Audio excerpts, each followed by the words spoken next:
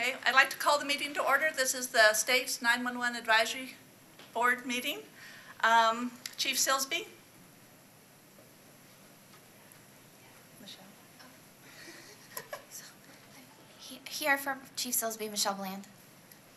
Chief Langston. Here. Chief Spiegel. Here. Sheriff Bonner. Chris Herron here for Sheriff Bonner. Sheriff Maley. Absent. Chief Trowernick, and he won't be here today. Leslie Wilson. Here. Chip Yarborough. Absent. Charles Cullen. Here. And Charles Burden. Okay, with everyone here, we do have a quorum. The first order of business is to approve the September 2013 minutes. Motion to approve. Second. Any comments, discussion? Minutes are approved as written.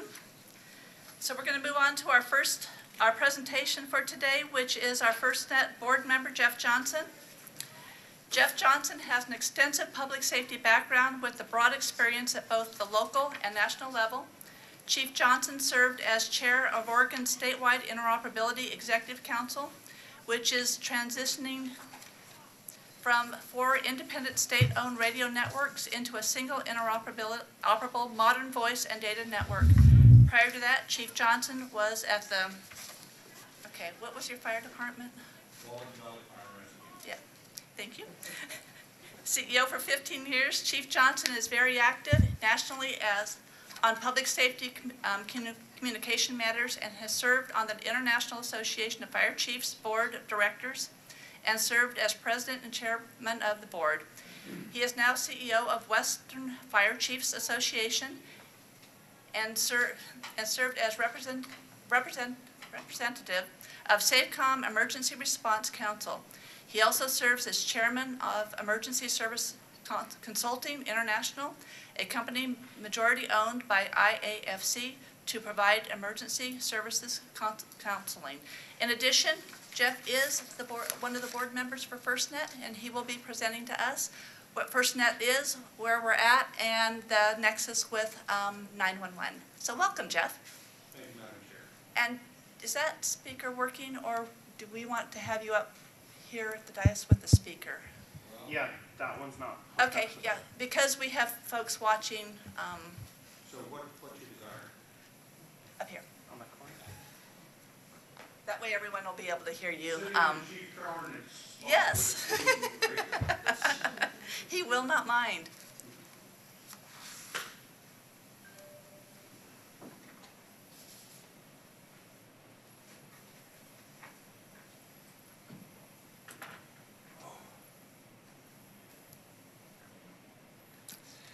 Thank you, Madam Chair, members of the board.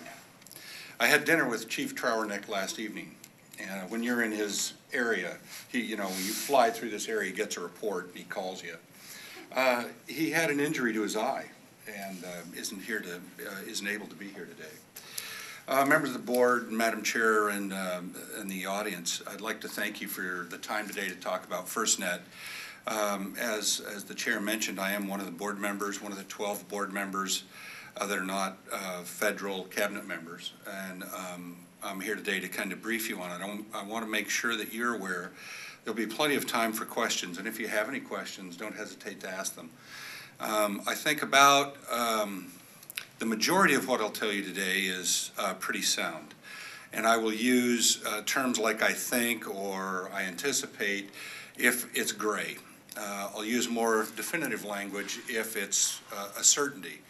Anytime you're standing up a new entity, and this is unprecedented, there has not, to our knowledge, anywhere in the world been a nationwide public safety broadband network built for public safety anywhere in the world. So this is a first, and this is a new independent authority. So it is independent, but it is within the federal government, and there's aspects of that are unknown and untested. So given that, there are things we don't know, and there are things that are subject to change. So, that's just where we find ourselves today. Let me give you the 30,000-foot overview. Congress has appropriated $7 billion in two slices, $2 billion up front, $5 billion with spectrum auctions. They've also given FirstNet access to 20 megahertz of spectrum. This is in the 700 spectrum band. It is 20 megahertz of contiguous spectrum. That, coupled with the money, coupled with the third element, is what would fund and operate FirstNet. The third element is Congress authorized FirstNet to be able to enterprise the spectrum. That means when we're not driving on the spectrum freeway, that we can resell it or enterprise it or leverage it in a fashion that puts money into the network for construction, maintenance, ongoing operation of the network. So those three things, we believe, are going to provide adequate funding for deployment, which after the August adoption of the work plan has a rollout of the initial phases of the network about 2 years and 9 months from today. Where we are today, the board was seated a little over a year ago. They were seated in August of 2012. We have conducted and completed consultation with 55 states, territories, and commonwealths. California participated. We held this region at our meeting in San Francisco. We continue to have ongoing dialogue with individual states that are prepared to discuss with us what their needs are. This whole preliminary session of consultation all precedes what will be known as the official state consultation process. The law calls for FirstNet to engage each state and their SPOC, the single point of contact, and it requires FirstNet to develop a proposal for each state that's unique to the state. The law requires that FirstNet work with the state to come up with what the proposal is. That will outline the relationship between FirstNet, what its offerings are, and how we'll do business in the state. And that interactive process will result in a proposal. Now, if you can imagine for a minute, FirstNet will work with California specifically in this case. We'll develop what our offering in California is going to be through that process. The state's SPOC, single point of contact, will articulate the state's needs and operational requirements to FirstNet for inclusion in this document. It will be the SPOC's responsibility to include, to the degree they see necessary, local government, cities, counties, tribes, and all the stakeholders necessary so that they've adequately heard what you need at the local level. That gets poured into this document. But once this document is finished, and I'm going to anticipate that that's probably within 12 months to 14 months from now, this document will be placed on the desk of the governor. The minute that document hits the desk, the governor has 90 days within which to take one of three actions. The first action is to look through it and say, we agree, but let's do it. So you're in. The second option that the governor can do is the governor can just say nothing. And according to the law, saying nothing means we're in. We like it. Nice work. So we're in means we're in, and saying nothing means we're in. But you do have a third option, and that's what's known as opt-out. And opt-out means you're in. Opt-out means you're in, but you're going to build it. You have to go back to the fundamental purpose for FirstNet. It was the last standing recommendation of the 9/11 Commission trying to resolve the communication problems that came out of 9/11, and in part, Congress said, we are looking for a single network nationwide. Today, there's over 20,000 independently owned, managed, and operated land mobile radio networks on 6 different slices of spectrum in digital and analog, in hopefully all narrowband by now, with different proprietary softwares by the manufacturers, over 20,000 separate networks. Congress have spent billions of dollars on interoperability. They did not want to repeat that mistake with FirstNet, so they said one network, nationwide, 20 megahertz of spectrum, here's the money to build it, enterprise the spectrum, but we want one. So Congress wasn't interested in 5 states are in and the next 5 aren't and the next 2 are and the next one isn't. They wanted a nationwide network. So there's 2 ways to be in and a third way to build it yourself, which means opt out. But you have to build it to FirstNet's technical standards and you have to connect to the FirstNet core, which means you're in. So those are really the 3 options. If the governor were to decide you're out, you're in, you're out.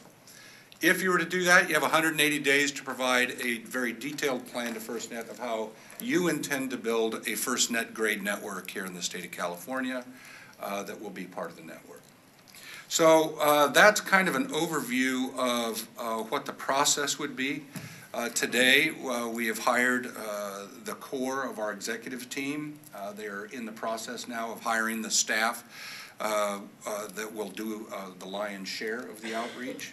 We have got largely contracted technical staff that's doing most of the engineering, and that engineering operation is based here in California, in the Bay Area. And I think overall, what you see, the $194 million that the board approved in August, you know, that's going to go toward kind of frame up what and who our network partners could be, to frame up, design, and vet philosophies associated with the network core, which is mandated. As I mentioned, to start state outreach. We are negotiating today spectrum leases for the Broadband Opportunity Grant entities. This is an important component. California has 2 BTOP entities. You have Bay RICS and LA RICS. LA RICS, the negotiations are complete and they possess a spectrum lease for FirstNet. And then Bay RICS is still in negotiations with FirstNet. And I will tell you very succinctly, the FirstNet's interests in the BTOP projects is this easy. We want to make sure that the money that has been spent and any money that is spent in the future, that it's building toward what FirstNet will be. If you don't do that, then we've failed the core mission that Congress laid out for us, and that's a single nationwide network. So BTOP negotiations continue, 2 down, 6 to go, and whether those 6 receive spectrum leases is all dependent on whether they can demonstrate that their network will be part of the FirstNet network when it's all built out and done. There will be a mobile hotspot component, there will be a satellite component to FirstNet, and then we will figure out ways to leverage existing infrastructure.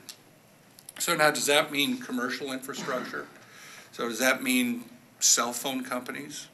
Yeah, it could. It very likely could.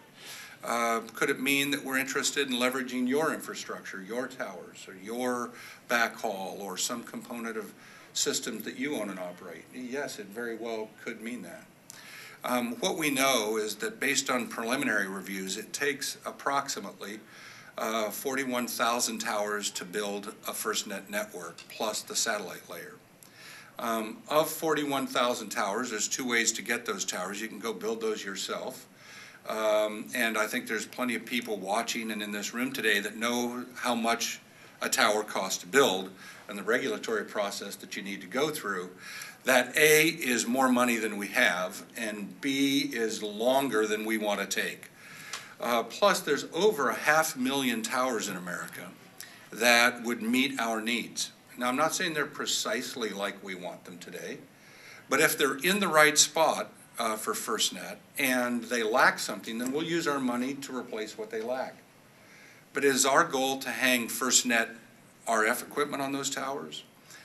If the towers of the buildings are in any way not up to our standards, then we'll use our money to make them that way. And I anticipate that we will either buy or lease or trade for access to those towers. But at the end of the day, FirstNet will need to have somewhere in the neighborhood of 41,000 towers deployed nationwide that are mission critical.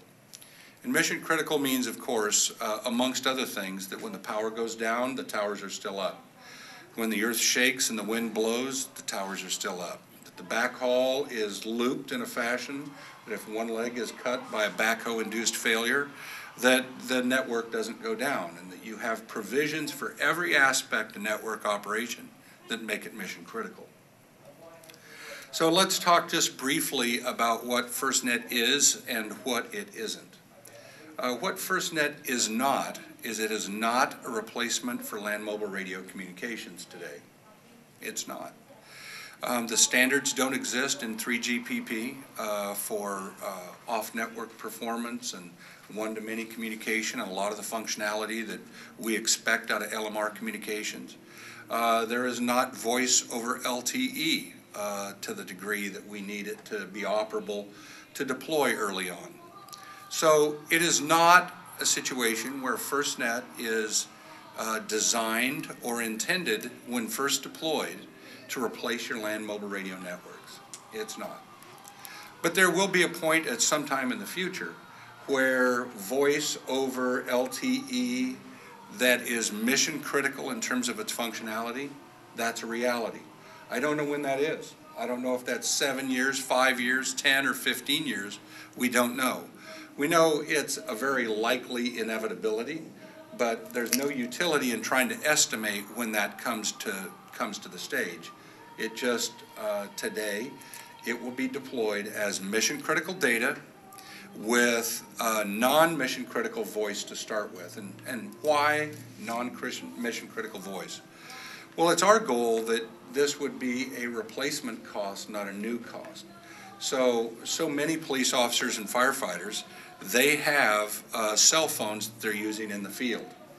If FirstNet deployed a device that had cell phone quality voice, but it was mission critical data, then we could literally put you in a position where you replace a cell phone with a far more able device that is cell phone capable. It's on a mission critical network. It's a network that's dedicated to public safety, and it does high-speed data, and it has the full public safety core access and full public safety app store access. So that's what FirstNet is and what it isn't. We anticipate that we will make devices in everything from cards for your computers and your mobile data computers to handheld devices. The form factor will look something like a cell phone, to dongles or any other thing that would enable devices that you're using today. I think this would probably be a good time for me to stop and take any questions and then proceed from there if necessary.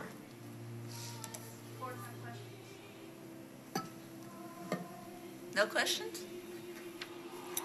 I want to be clear, the discussion of moving, or the probability of moving to a voice system in the future, that funding is not in place yet, correct? When we're talking about replacing land mobile radio, it wouldn't be a cost item. It's really a standards issue. That there's no standards for manufacturing that kind of performance and functionality. So it isn't something that would require an entire rethink of the network. It's an application that would ride on a data network. But there is a price to that, is there not? I'm not asking you to quantify the price. I don't know. I can't see that it would be dramatically different than the device we're deploying. If you can talk on the device you're deploying today, and all we're talking about is how functional that was, I don't see that adds a, I can't see that adds cost to it. And it's anticipated then that the system would use the existing radio systems? No, it would not. Locally?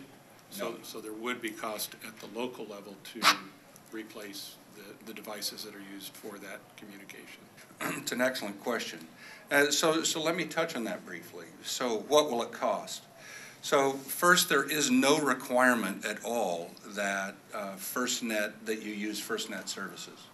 So while the law comes with the requirement to build a nationwide network, there is no requirement in the law that makes you buy it. So how do you do that?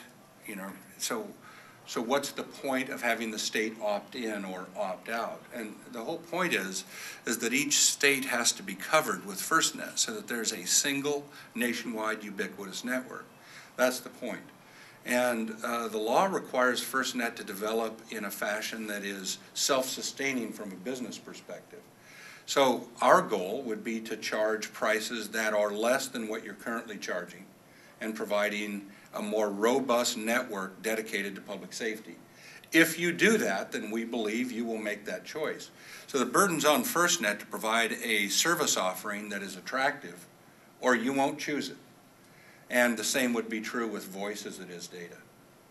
So, our goal is to come to market as close to zero as we can get, and certainly less than what you're paying today, and put you on a mission-critical network instead of a commercial network.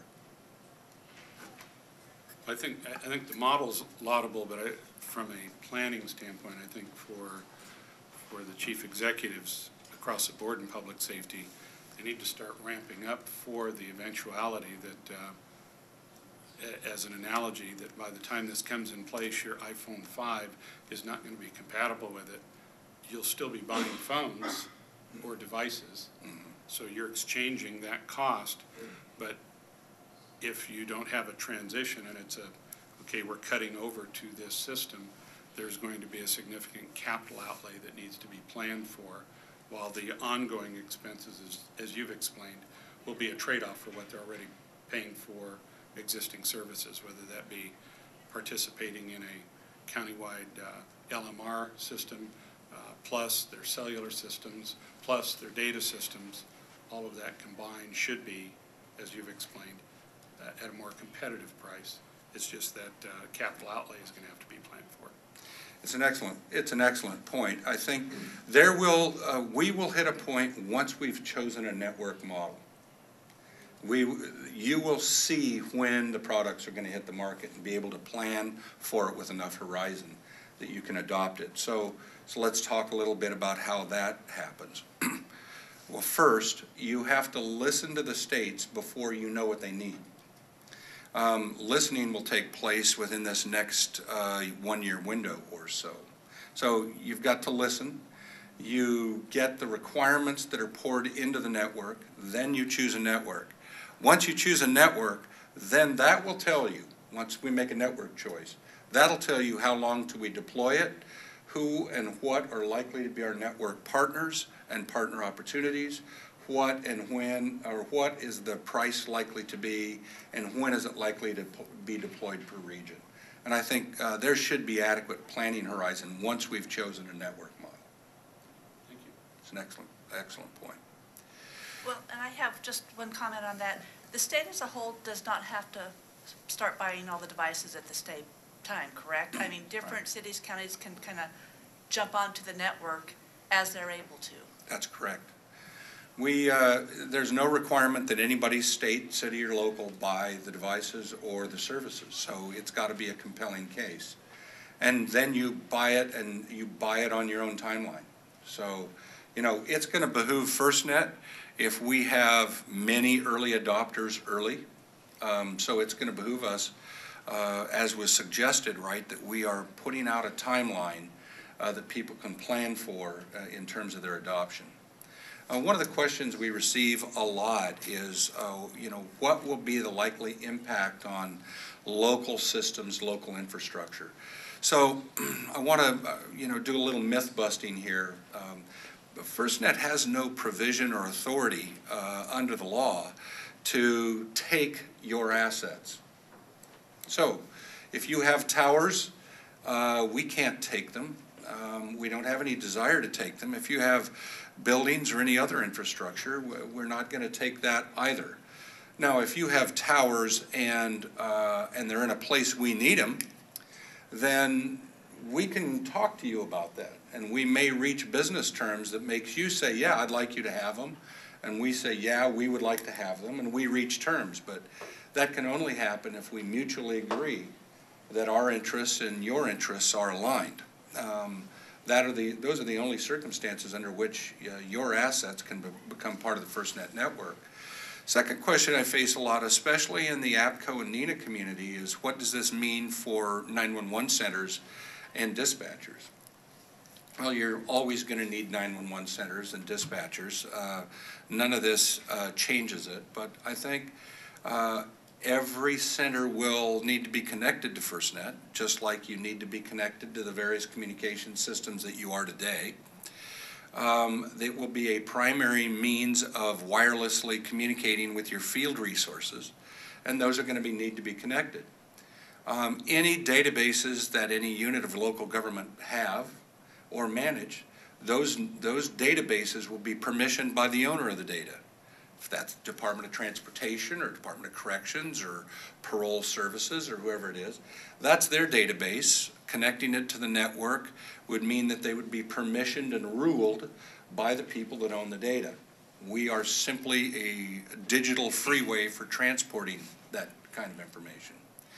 I do think, though, if you look around the world, and I'm speaking specifically to dispatchers and how dispatch centers are operated, and more specifically in the police environment than the fire environment, is I do think that technology will cause an evolution of how dispatchers spend their day.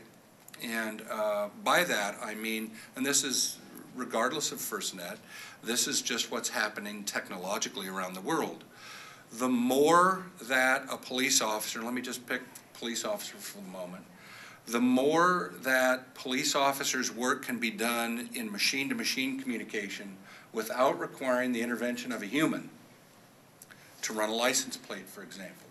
If a license plate reading camera on a patrol car runs the plate automatically, then that doesn't require me to call it in and read it to a person who types it into a machine, retrieves it, and repeats it. Machine-to-machine communication, regardless of FirstNet, machine-to-machine communication will change various aspects of how we do our job in a dispatch center. Next Gen 911 will change how we do our job in dispatch centers. As we coalesce around FirstNet and a single technological platform, I think you'll see unified approaches for things like how alarms come in, how Central Station Alarm Association and their affiliates, how they access our centers. I think it's likely to become more uniform. I think it'll be more uniform how OnStar and the other businesses like OnStar flow data and information into our centers. And I think that as information becomes more direct and more accessible to the field and it becomes more mobile, we're very likely to see a dispatcher's role transition to be an earlier part of the investigation. People that are able to draw what's known as non-obvious associations because they're able to see a vast collection of databases and data sets. They actually are likely to take on a larger role in terms of thinking through the event and thinking through the crime, and not, as in some places, just be the broker of information, but to literally be the initial phases of the investigation because of their access to so many databases. And we're seeing this in some of the more advanced systems in this country, where the dispatch function is still a dispatch function, call taking is still call taking, but there's this new added layer, and that's in how you deal with non-obvious associations. I would take any more questions that you may have. I had a question. Chief, what's the agreement or relationship you said FirstNet has already with LA RICS? LA RICS was one of the 8 BTOP areas, broadband opportunity areas, and that was coming out of the area when the federal government saw that the best way to build a network was to do 56 separate state, territory, and commonwealth systems, and or large metropolitan areas, large statistical areas, they could be built out in the same fashion. So the federal government at the time let leases for 10 megahertz of spectrum.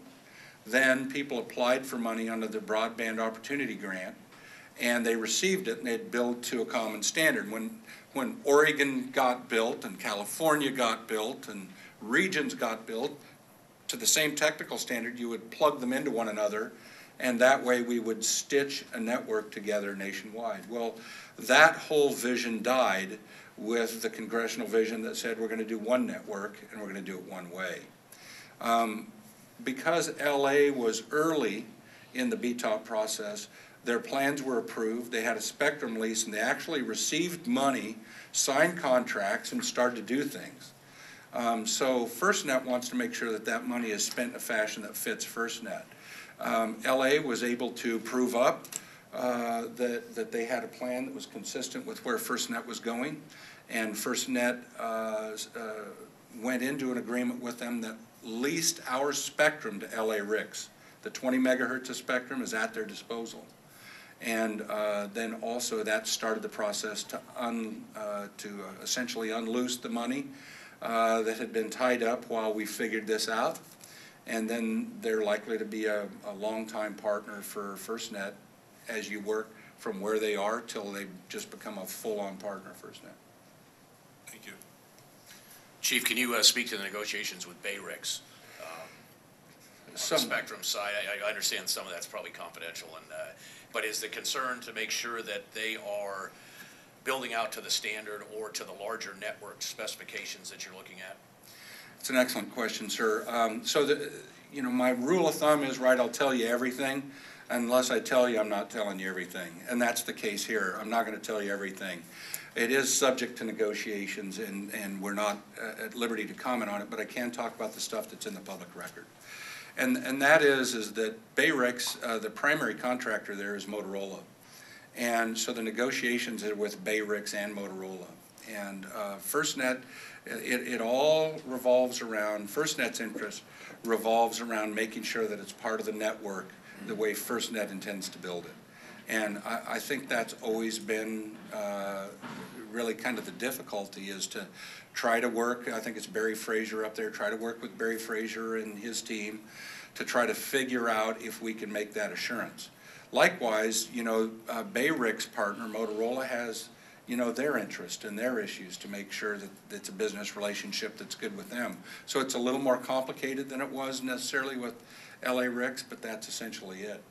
There's one added element that we're looking for in BTOP authorization, and that's that we're looking for each area to teach us a lesson. So we're considering them early adopters, as it were. When you're going to build out a network like this, to have people that can beat you to the punch, then they can learn lessons and save the bigger system from making some of the same mistakes.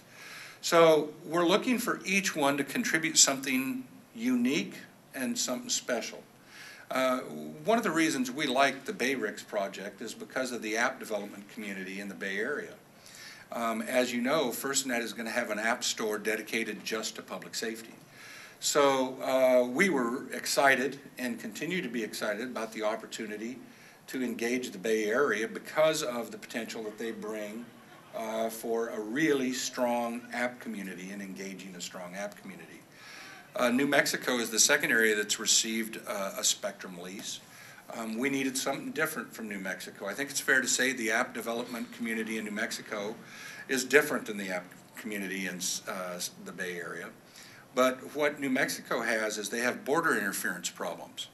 There are drug cartels running in our spectrum, running land mobile radio trunked networks just across the border in Mexico. And we needed to get that process started with the State Department and the other federal partners, and frankly our partners in Mexico, on how we're going to resolve interference issues. So New Mexico was a logical partner for that lesson.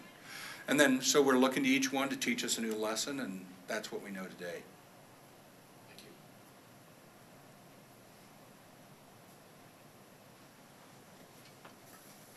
you. Are there any other questions of the board? Well, I did just, one point of clarification is, a lot of this is still under development, correct? So we really don't know what the devices are going to look like ultimately. Correct. Once this network is built out. So to Chief Spiegel's point, if you're looking ahead to what you should be planning for, it may be you can use your existing MDC and just have to buy a dongle that allow you to connect to the network. You may need a completely new handheld device if you're going to be using a mobile app. But a lot of that will all be fleshed out as the network is built out and the standards and specifications are defined, correct? I think that's well said, sir. I think the bottom line is, if you were FirstNet you would want as broad of adoption as you could possibly get. I mean, let's face it, that Timothy McVeigh, after the Oklahoma City bombing, could have been driving through the smallest, poorest sheriff's department in the country. And we will all be advantaged as public safety officials if everyone is on the same network and that we can do business together and that data is shared broadly and images are shared ubiquitously and without barrier. So it's in our interest, it's in public safety's interest if we have broad adoption, and that means to the point. We want to make sure that existing equipment is easily essentially converted so that it operates on FirstNet. The devices have to be rugged. They have to be cop and firefighter friendly. They have got to be everything that you would want at street level. They've got to be intrinsically safe. They have to be waterproof. There's a lot of aspects of it. If you fail on those, I mean, the true test at the end of the day is you can build it technically correct. You can build functionality to the highest level. But if at the street level, the police officer or the fire lieutenant, if they don't grab that device first when they need to do business, then we've failed to do our job. It has to be street proven and street embraced, or we will have failed our mission. So we've got to hit all those targets, and we've got to allow the chiefs a horizon in which they can plan. I think just one more thing, Chief. I know on behalf of the California Police Chiefs, we prepared responses that were sent through Karen, and I don't want to diminish at all the importance of us keeping the dispatch community included in the dialogue. While on its face, the appearance of new technology can often sound like it's going to eliminate something that a dispatcher has done in the past. But there are other things that come into play, and I would use your example, for instance, that a police officer in the field who can get a direct hit on a stolen vehicle, there is still a dispatch function to ensure that there's adequate backup, the closest units are responding, and those types of things. And to that end, you know, just for the record, I want to ensure that at our state level that we're including the practitioners in the discussions of how the new technology is going to create one advantage in one area and make sure that it doesn't have a domino effect that goes the other way in another area. Yeah, I think that's well said, and I think that's our point. I think regardless of FirstNet, technology changes all of our lives, and it will change dispatchers' lives, cops, firefighters, and paramedics' lives. I think the point is, it doesn't mean the elimination of any of those functions. It means it will change them. And we have to stay plugged in and involved to make sure that we're maximizing its effectiveness at the street level. But I, like you, I have been to centers where the functionality is very in line with what we're talking about, and it's a building full of dispatchers. They still dispatch, they still take calls, but it's a very different, it's a really different kind of job in some ways. Some parts are the same. Thank you. And then at the state level, just for clarification, we do have our California First Responder Network Board of Directors set up, and they will begin their meetings in January. So we will be planning those meetings, and we will keep the 911 Advisory Board up to date with what we're doing, and hopefully you will also participate in the meetings as well. I'd like to thank you, Madam Chair, for the invitation today to speak with your group. I am West Coast based. I'm out of Bend, Oregon. FirstNet board members were chosen by discipline. There's a sheriff, a police chief, a firefighter, and a paramedic on the board. And we were also chosen not only by discipline, but regionally dispersed. So I'm right up the street, as it were. California is an important market for us. It's an important partner for us. And we stay very in touch with Karen and her associates. And if you have any questions, please feel free to reach out to me directly, and we'll make sure that you get the answers you need.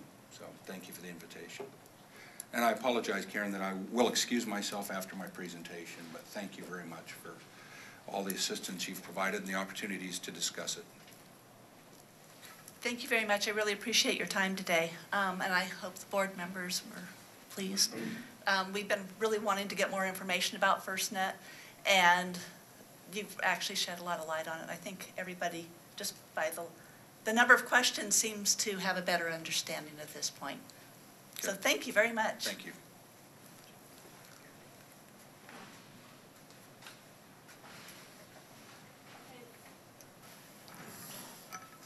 The next item on the board, on the agenda is unfinished business. So the draft California 911 approved training document, Bill Anderson? I was going to ask if we can both walk through, that way we can both presentations in one shot, and we'll do wireless routing first. Of course. The wireless routing accuracy? That says the State 911 Advisory Board? Okay. I can give some update on that. I will be going to Washington, D.C. to participate with the FCC on Monday in a work group, and I believe others from California will be going as well. So at the next meeting, we will have more information. That workshop will be on a webinar, is what I've been told, so if anybody would like to also view it, it'll be out there for everyone to see. I guess the concern is just keeping this on here till we come to some resolution or have maybe some answers, or finding out what technology is available out there to have a better delivery. And I'm hoping to get more information through the FCC workshop, which is why they're doing this. I know I did speak with Arizona, and as far as they're concerned, they get all their phase 2 911 calls delivered the first time without rebid. So I don't know what makes them a little bit different than what we're doing. So I think there's a lot of questions that we'll be able to interact with the FCC and get more information. Well, I think in some articles, I mean, they pointed out if Google, Facebook, and all these they can get phase 2 immediately, we should be able to get phase 2 immediately without rebidding. My question to them was, when I'm in San Francisco, which is a very condensed area with a lot of cell It seems like phones. it's there, the technology's there, it's just why Yes. it's being applied in the 911 delivery. Yes, because I can always get my location and I can always get directions immediately. Siri knows where I am. Yeah. So, I mean, so we will should find- be able as dispatchers to know where everybody is immediately. yeah, so we will find out more through the FCC and find out where some of the gaps are.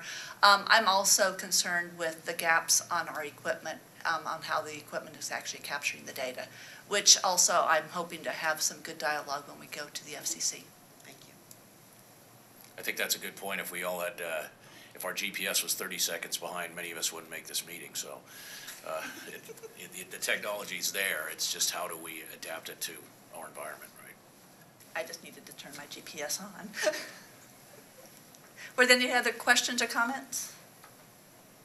Okay, for the draft 911 approved training document, Bill Anderson?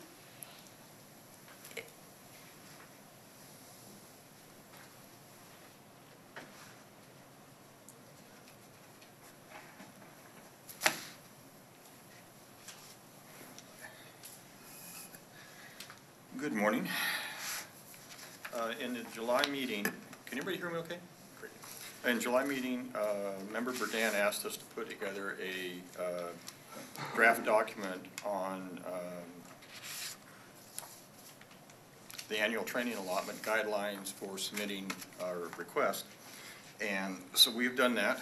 Keep in mind, this is in draft form currently at this time. And it's really designed to try and make it as easy as possible on the PSAPs to request training, and also at the same time capture repetitive training that we feel is a benefit for the PSAP, so you don't have to reapply for it every year, but it is pre-approved. So we'll go ahead and go through the document, and Paul, I guess, first slide, please. Okay, so each year PSAPs and 911 county coordinators may be reimbursed up to $3,000 per state fiscal year. Everybody's aware of that now. That's pretty much been presented to everyone. And specifically defined for 911 related training that's held within the state of California within the fiscal year.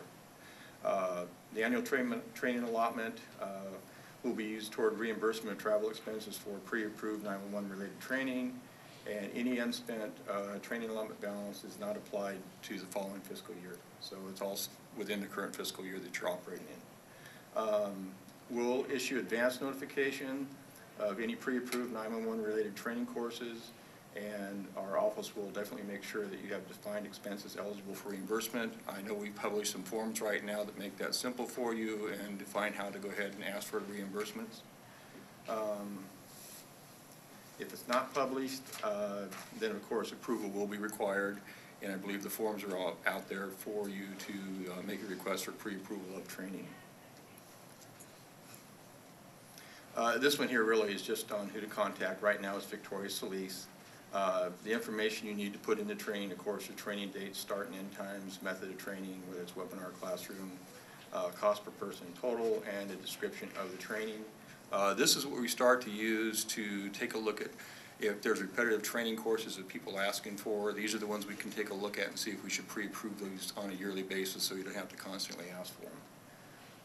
Paul?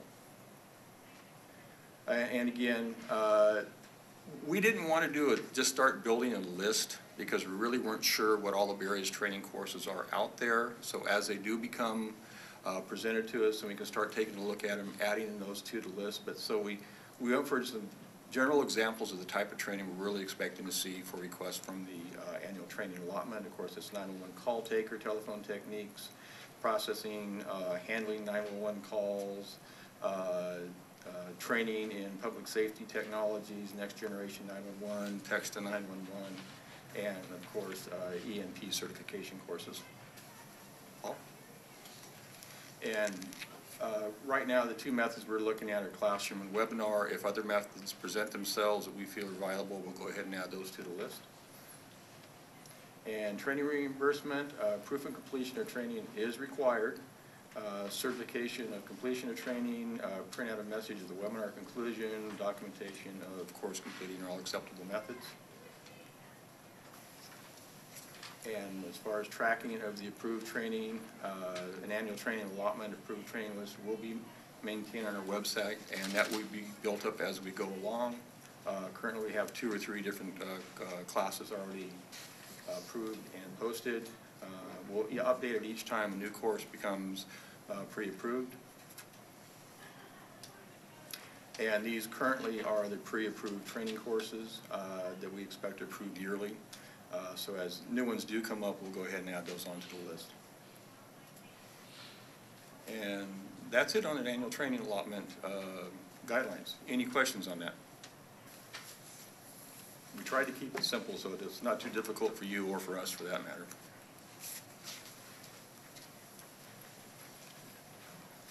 Bill, I'm assuming that, for example, the national conferences would only be reimbursed if they are taking place inside the state of California, is that correct? That's correct, yes. Thank you for that clarification, yes. Yeah, that's all California courses. Did we have any other questions? We're hoping by next year, after we go through a year of training, that the list will be much longer of the pre-approved, and clarity will happen through time as far as what the Karen, classes are. if I can, I know that the intent was to keep the list simple, but the appearance is that the conference is what's reimbursable, as opposed to the training. And I think that there are a lot of conferences taught up and down the state. I know from the law enforcement side, you've got everything from Cal Chiefs, state sheriffs, CPOA. And in the past, certainly when we've looked at post-training within those courses, it's the courses that are offered at the conference that are specific to the training credit. And so to the end that as you continue to flesh this out, to ensure that there's a value of training, I think there should be a number of courses at the conference minimally that are attended and certified for the state to be picking up the bill for somebody to attend a conference. Okay, and what we do with the conferences, we do look at the conference outline, which we did for both APCO and NENA's actually renamed their conference to an annual training mission. So it is focused more now on training than conference speak type of thing. So we're really focusing to make sure that these conferences provide the training, and it's not just a conference environment. I understand. I'm with you there, and I understand that that's the direction that most of the associations have gone the same way.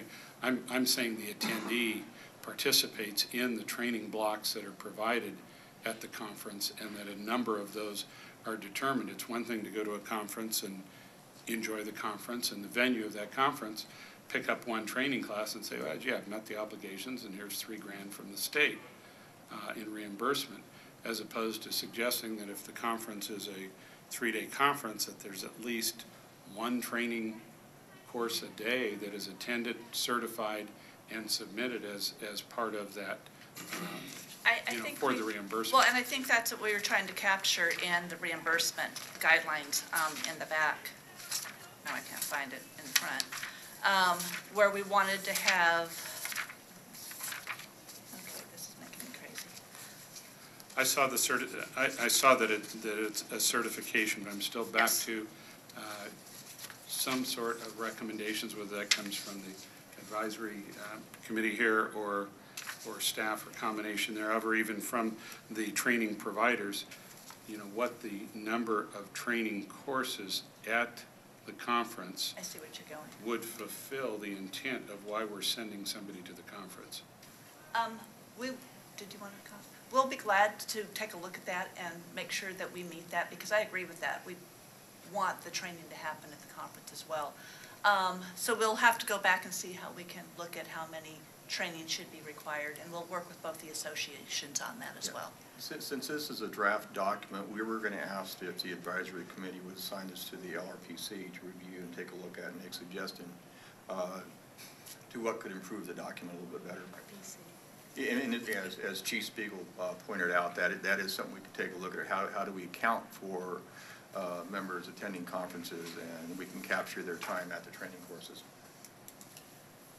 And I think some of the national conferences, they actually scan your ID when you go to these courses and give you a printout at the end. But is that something that the state office wants to have to take on, verifying that everybody has gone to 3 classes when they attend a conference? I'm not sure that's something you have that you really want to have as part of your tasks. But some minimal amount, actually,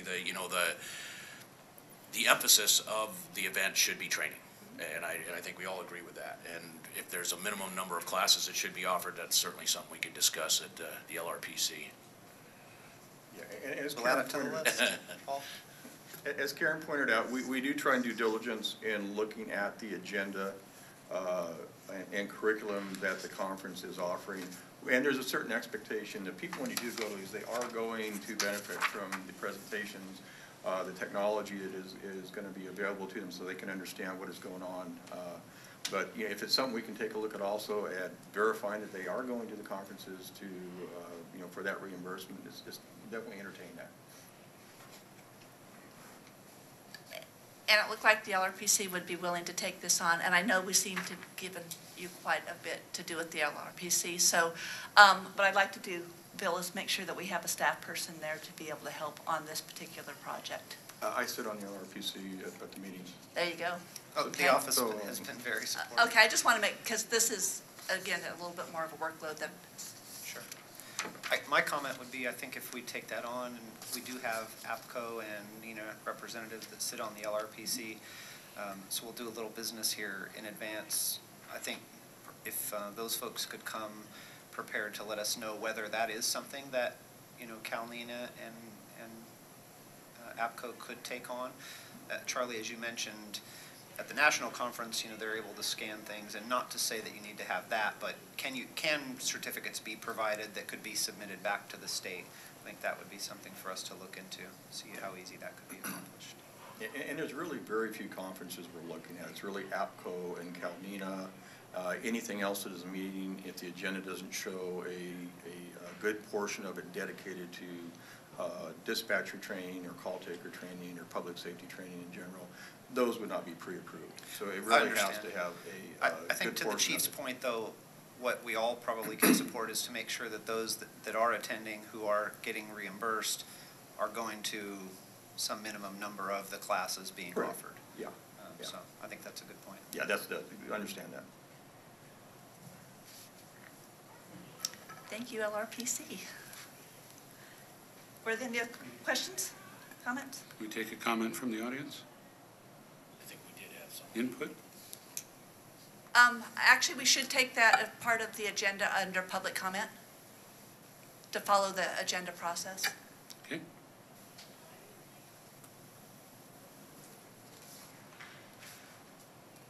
Okay, if there's no more comments or questions, we're going to move now to reports. The 911 branch report, Bill Anderson. Thank you. Okay, to start off with, you have 3 handouts in your packet. The first one is the wireless 911 deployment status. As of September 30th, 2013, we still have 11 PSAPs not taking their wireless calls. And as always, we always ask you to go ahead and work with your constituents to try and get them to take their wireless calls. But it is seems like every time we do this, an extra one does take their wireless calls, so we're getting down there. It's just taking a little while. The second handout is titled State 911 Advisory Board Active Tasks. If you would please review that and make sure that is up to date. If there is anything missing or needs to be adjusted, please contact Paul DeMay from the 911 office, and he can make those corrections. The third document is the Setna Fund Condition Statement. That is the same fund condition statement that you've probably seen 2 or 3 times now as the one posted. The new fund condition statement will not be available till January 2014, and we will go ahead and provide that once we receive that. In regards to current projects and initiatives that the 911 branch is working on, obviously the Setna Fund is one that's of interest to quite a few people right now. In reviewing the fund condition statement, if you've had an opportunity to really look at that, you'll notice over the 3 fiscal years presented, the annual revenue from the Setna Fund has decreased. And according to the Board of Equalization, that has been decreasing continuously at a rate of about 4.74% for the past 4 or 5 years. Naturally, that requires some action. The 911 office did make a recommendation in September to the Board of Equalization to increase the Setna Fund surcharge rate from its current level of 0.5% to the maximum of 0.75%. That was heard by the Board of Equalization on their October 13th meeting in Culver City. In looking at the video from that meeting, there was no opposition to the surcharge increase. There were questions, but there was only one question, and that was answered quite quickly, so we fully expect that surcharge to go into effect. The Board of Equalization should publish that shortly because they do have to notify the carriers by mid-December so they can make adjustments to the rates. One other thing the 911 office is doing internally, we were doing a thorough audit of the Setna Fund for the past few years. Staff is going back and we're doing a line item audit of all expenses that the office pays for, looking at income we've been receiving over the past few years so we can really see what the issue is with the fund. We know it's decreasing. The increase in the surcharge I would look at right now as a short-term fix because the problem with the surcharge and the problem way it's collected is attached to a funding mechanism that seems to be decreasing rapidly. We don't see a change. It may balance out or level out at some point in time, but we need to see if there's any trends in certain areas that we can look at and make adjustments to now. We're also making and looking at areas within the Setna that we can make changes to right now. The fact that we stopped the wireless service provider fee was a benefit. That will increase or decrease expenses on the Setna, and we're also looking at other areas within the Setna that we can apply the same or look at and reduce if we can, if there are unneeded expenses. Bill, I just want to make one comment on that. Yeah. That's the office's continued process. Last year, we went through all the policies and we made the policy changes, which we're still working out the remaining few policy changes. And this is now looking at all the rest of the charges that hit the Cetna. This will be a continuation that we do every single year from here on out. So we will always be looking at the Cetna, looking at the rates, looking where they're going up, where they're going down, and monitoring each line item.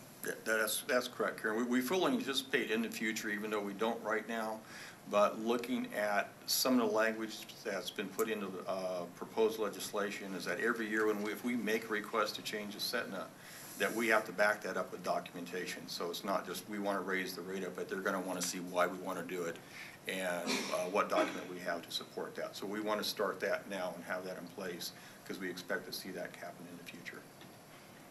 The next item, in 2006, the office issued a letter and was published in regards to let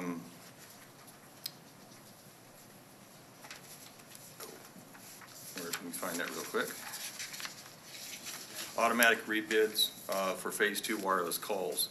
At that time, there was an issue with cellular phones that they were not able to go ahead and do a rebid and keep the audio open at the same time, and the call was dropping during the time of the rebid, so it was making callers think they had lost a 911 call. Also, there's a concern about the database provider's ability to take on a consistent number of requests for rebid information or hourly information. We published, or the office published, a letter saying we did not recommend doing automatic rebids at that time. With the issue of the Phase 2 wireless information becoming prominent right now, we asked our staff looked at the issue. We found out that is no longer the case. The newer technology does not have that issue where it drops the call, nor do the database providers seem concerned about the number of requests for rebid information from the PSAPs coming in. So we'll be sending out a letter rescinding that previous letter from 2006, and that should be coming out within the next month, and we'll post that on our website when it becomes available. The next item with the office, of course, is the remaining 3 proposed policy changes from last. Can I ask you a question about that before you go further? Has the office reached out to those that are doing the rebidding to see if there are any other effects to the rebidding? I mean, to understand the carrier's position that, well, if you just rebid, this will solve the problem. But based upon something that stood since June of 2006, CAD systems have been designed in a certain way. What other things happen if you rebid? I don't know that there are, but I'm hoping that before we unwind this and say that everybody should be, you should try the rebid, are there other implications with certain CAD systems? We expect there are other implications. I don't think it's just to the CAD systems. So we do have staff in the 911 office actually looking at the differences of Phase 1, Phase 2, and the equipment, and that would also include the rebid. So if I can suggest to ensure, because I'm sure this is, as it should, it's going to draw a lot of attention, and a lot of comm centers that have not done rebidding as a regular part of their process may start to do it, to include in that letter to them the encouragement and the contact to forward information of any other types of impacts as a result of going to a changed process. Again, since we're looking at a seven-year policy that has said don't rebid. Thank you. Yes, not a problem. We'll be glad to add that into the letter. Okay, so we have the 3 remaining policy changes still in effect. The work group is looking at that. Just to remind everybody, the 3 policy changes. One is to change the replacement cycle from 5 to 7 years. Have PSAPs provide a yearly spending plan by July 1st of each year, and to provide for incremental and system cost consistent with statute and sunset the annual accrual funding process. That is currently with the work group. We have staff on that, so we're very anxious to see the final report from the work group on that so we can move forward. The next item is text to 911. That has become a reality in May 15th of 2014, we hope. We've been meeting with the vendors and PSAPs in regarding the trials we're starting soon. Really trying to get an understanding of what text 911 is at this point in time, what the limitations and what it can actually offer the PSAPs. Just to briefly go back over the trials we'll be conducting. We have one trial up in Butte County we'll be conducting. That is with Entrado and Verizon, and that is an integrated solution, IP-based, that will actually present the information onto the call taker screen like they would with any other information that's presented. We have a web browser-based application that we'll be testing at CSU Long Beach. That is a TCS and Verizon application. And that is where we're actually using the internet. Requires a separate screen, is not presented on the call taker screen. We have two applications that are really SMS to TTY. One uses a gateway that allows the different networks to connect in. It's actually converted over at the PSAP, but you'll still see it show up as a TTY application at the call taker's position. That will be at Long Beach PD. And finally, a straight SMS to TTY, which we believe will be the offering in May by most of the carriers.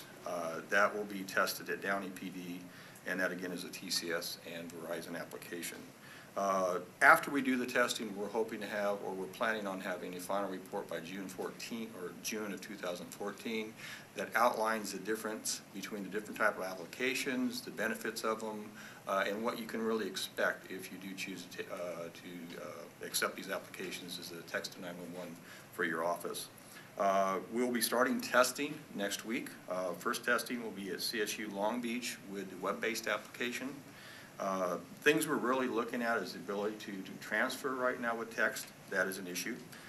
Call location accuracy, it's a little bit different than what we have when you make a voice call, because when you do text, it doesn't turn on the GPS like it does in a voice call. And also where it actually locates the call is different. So those things we'll be definitely looking at. Other concerns right now is language interpretation. We have it for voice. We interpret 96 languages in California. So with text is a different issue. How it's presented to the call taker, of course, comparison of different methods.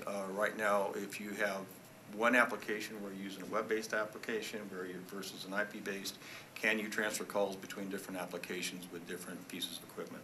So all that's going to be looked at. Those are things we will present in the final report. The next program we're working on, of course, is the 911 Education Awareness Program. We've been presenting this over the past few meetings. Just a quick re-education. It was to educate the public on proper use of 911 along with the PSAPs, and also, of course, to reduce non-emergency calls made to the PSAPs. We have conducted two surveys recently, a preliminary and a final survey of the PSAPs.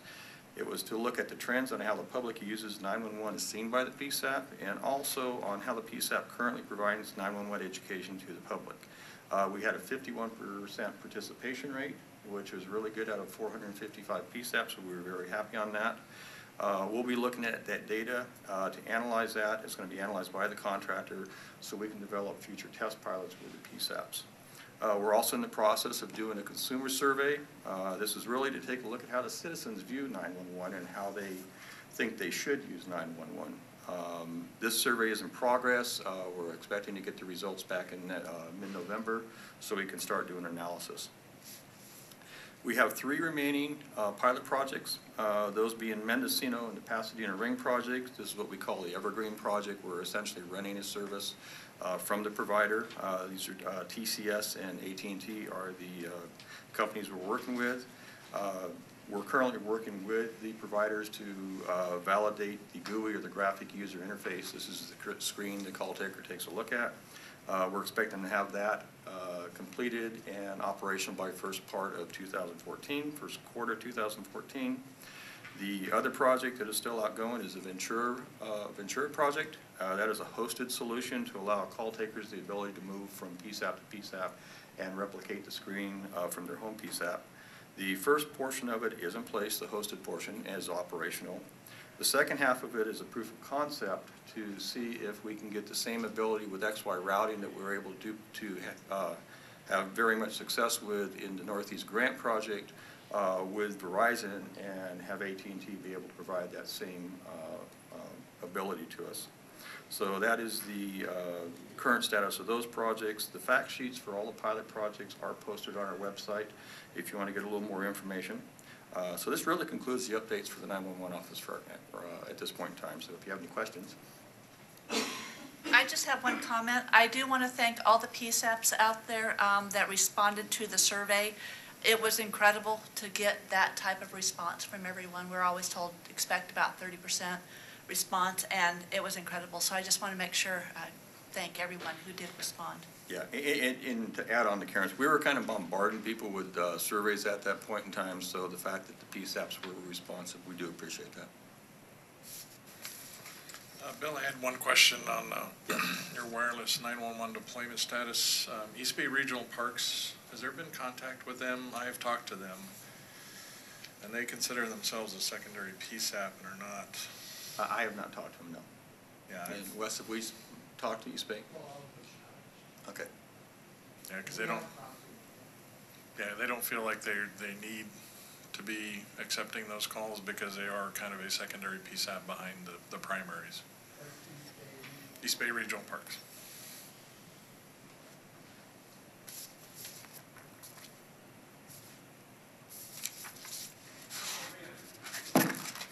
Any other comments, questions?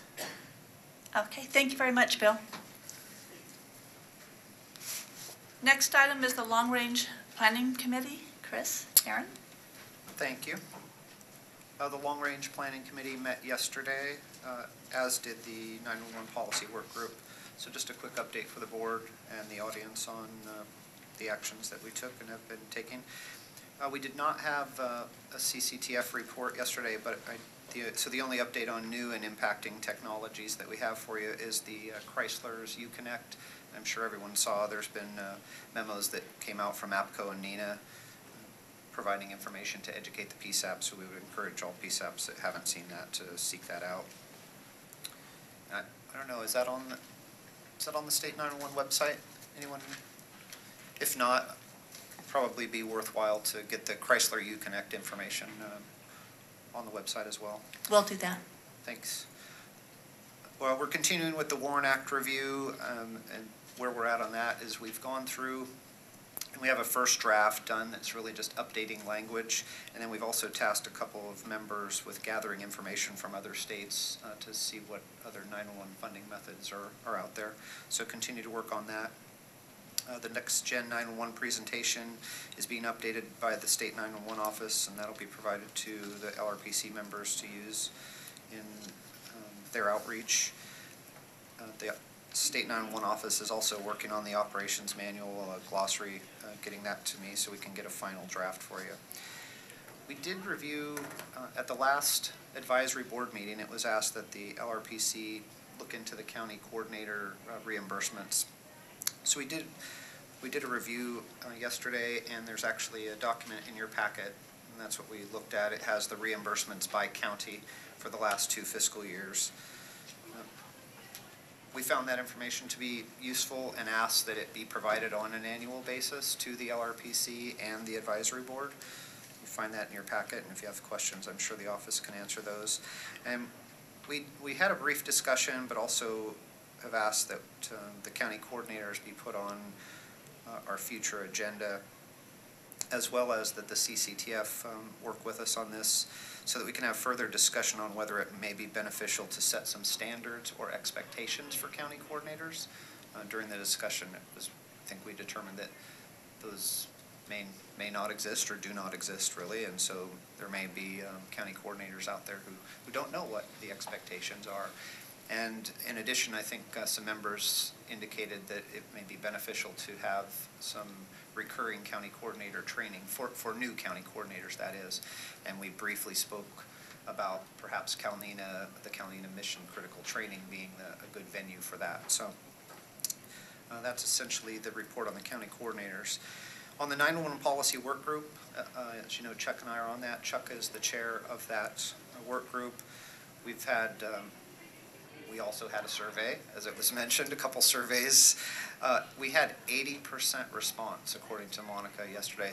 And that really is attributed to the hard work of the office, as well as the members on the work group. Several people took the list provided by the office and, made phone calls. So 80% response, I was very surprised at. That's at how almost high. unheard of. Right. So, out of 455 PSAPs.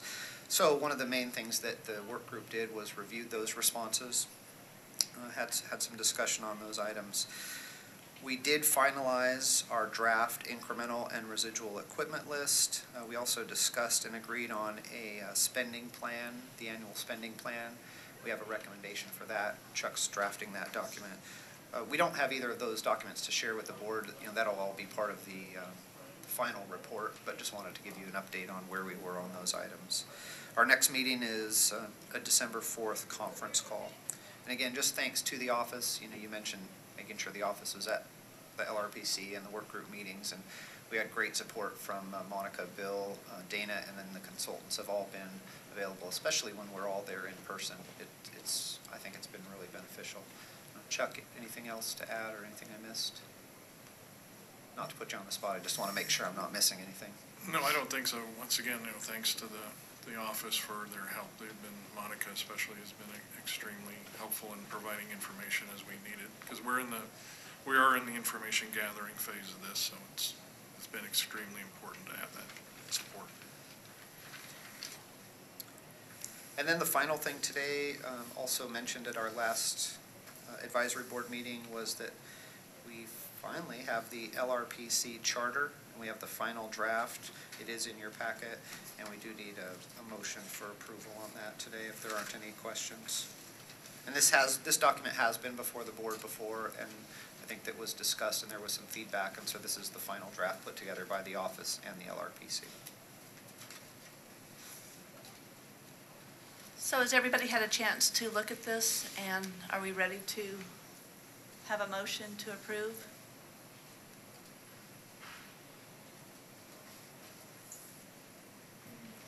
Those of us on the LRPC are. Yeah. I think.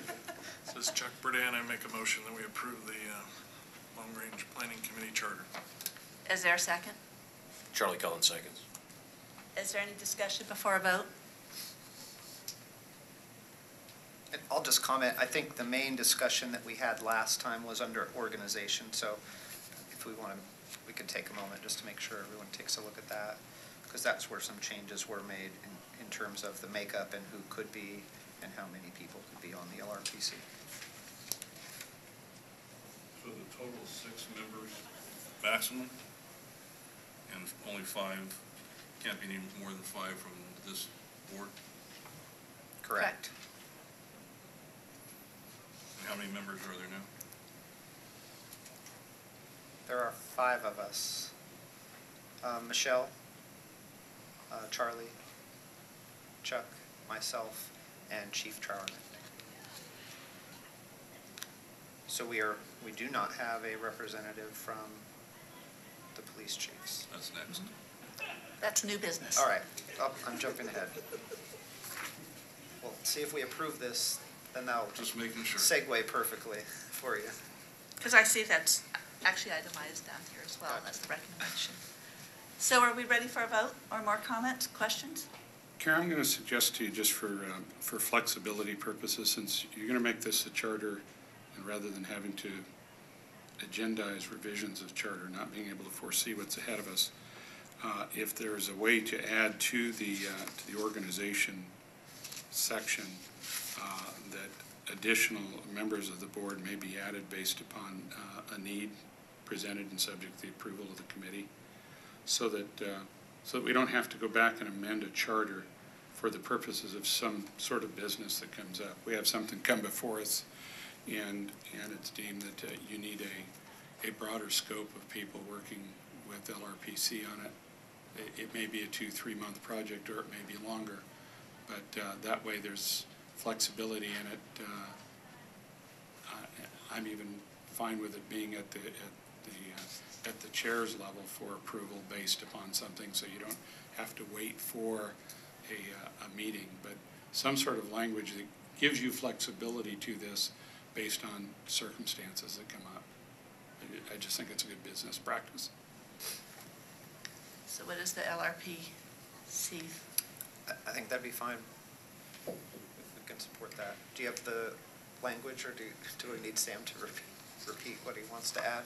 Yeah, because we'll need a motion to vote on this with the suggested language. And I don't know that we need to have it word for word, but if we can get the gist of what we need to do. Do you have a motion on the floor already? We do have a motion and a second. Can amend it. We can amend Okay. that. I'll recommend an amendment and see if I can get concurrence on the first and second. I recommend you amend as presented and add that at the direction of the chair of the committee, additional members may be appointed for specific work as needed. If that's acceptable language, do we have a motion to approve the charter with the amended language? Would that be, or would it be that at the discretion of the chair to appoint additional members to working committees to work on specific issues? Similar to what we're doing now? With the, No, I'm saying specifically to LRPC.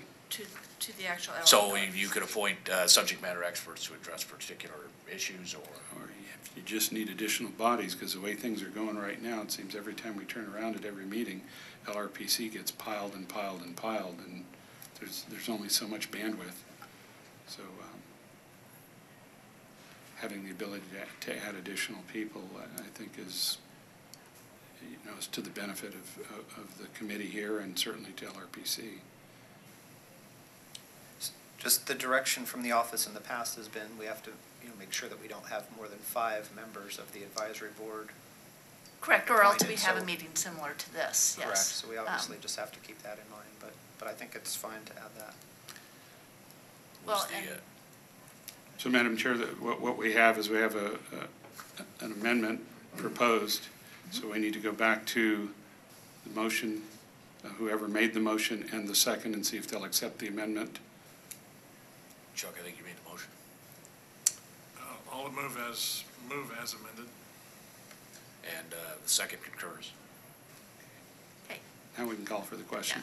Now, are there any other questions? Okay, we'd like to vote. All in favor? Aye. Aye. Opposed? Okay, motion carries.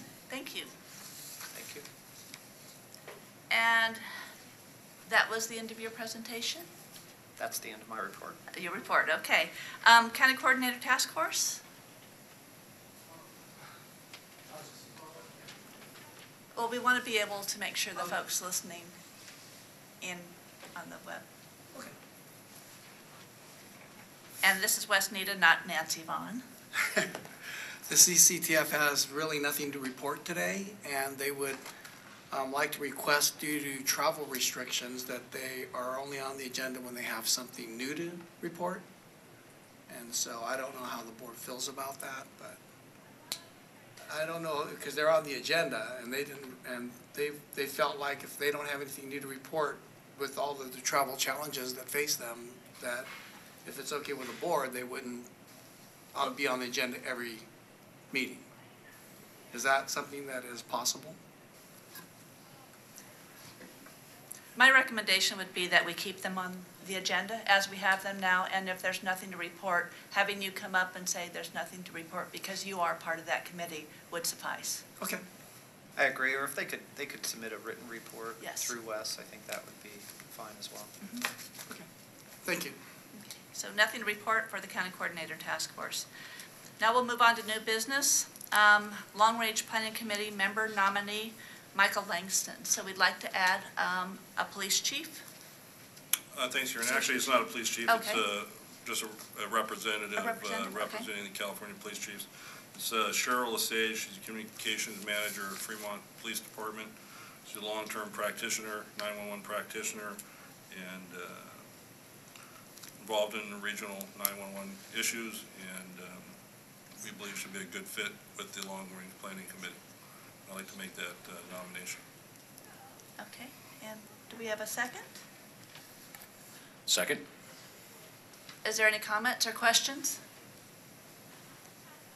Okay, like to vote. All in favor? Aye. Aye. Opposed? Motion carried.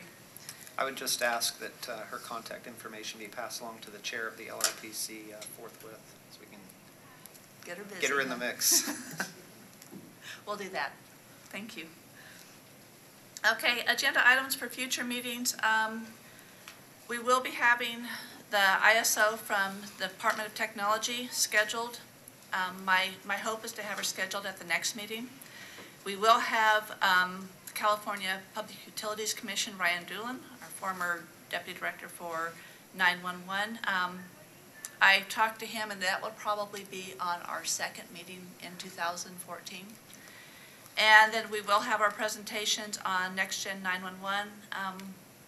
I'm looking, I would like that to be at our first meeting in 2014. And then we do need to revisit the Next Gen 911 roadmap and provide a presentation, because we've made a lot of progress on the roadmap and some of the things have changed. So that will be on our future agenda as well. Is there anything anyone would like to add? One of the things I wanted just to mention, although I don't want to add it at this time, is once we get our California First Responders Network Board of Directors up and going, we could have them, mid-year or so, 2014, come up and be able to report out on how we're doing with FirstNet to keep the advisory board in the loop with FirstNet.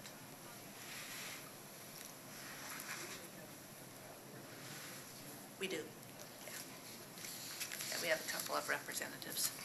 Okay, and are there any announcements at this time? Okay, with no announcements, we'll move on to public comment. And I believe we did have one public comment on training.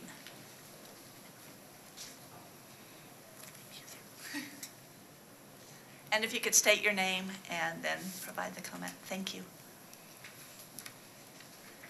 Madam Chair, members of the board, good morning. Danita Kronbeck, Ventura County Sheriff's Office, also president of the California chapter of the National Emergency Number Association. On a couple of points, Chief Spiegel, I think I understand your concern in wanting to ensure that when people are being, or agencies are being reimbursed for people attending a conference, that they're actually attending the training. And we share that concern. I would ask for consideration that it be part of the state's reimbursement request that the ownership or the responsibility for that be placed on the individual, with a statement, something along the lines of, my signature below confirms that I attended the breakout sessions during the conference. My concern is that president of the Cal NENA chapter is that for us to assume responsibility for some type of a checks and balances and checking people in at every breakout session, we don't have the staff for that. And if we try to do it electronically, that's an added expense that we don't have the funding for. So we want to make sure that people are attending the training, and we want to make sure that those that are receiving reimbursement are only receiving the reimbursement when they've actually attended the classes.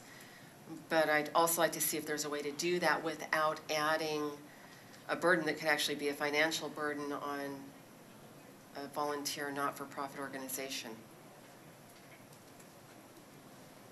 Okay, thank you very much. And we will absolutely take that into consideration. Thank you. Are there any other public comments? Okay, with no further public comments, we will move to the closed session. So we'll ask, pursuant to Government Code Section 11126.18C of the detailed information on outages, do I have a motion to move toward the closed session? Motion to go to closed session. Second? Second, Langston. All in favor? Aye. Okay, we will now move toward the closed session. I'd like to ask the public to leave the room for approximately 10 to 15 minutes. After the closed session, we will immediately call everybody back and adjourn the meeting. Thank you.